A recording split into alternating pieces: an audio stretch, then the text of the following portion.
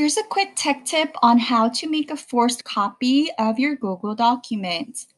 This is especially helpful if you want your students to make their own copy of your document that you shared, but you don't want getting a bunch of request to access emails in your inbox.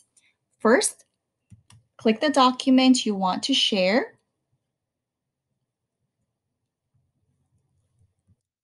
Next, click Share.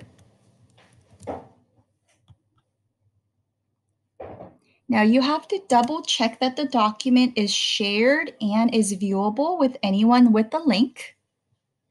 Next, copy this link and paste this link. And next, all you have to do is to delete the last part of the URL after slash and simply type the word copy.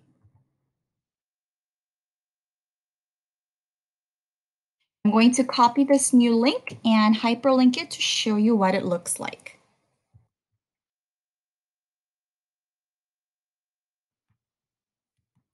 Hyperlink it here under Force Copy Translation Tools.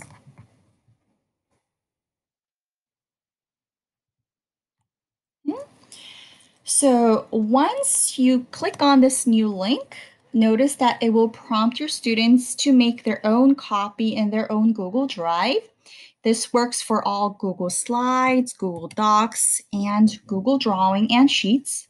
And it works wonderfully if you want your students and your colleagues to have their own copies without having to go through multiple steps to make their own copy of your document.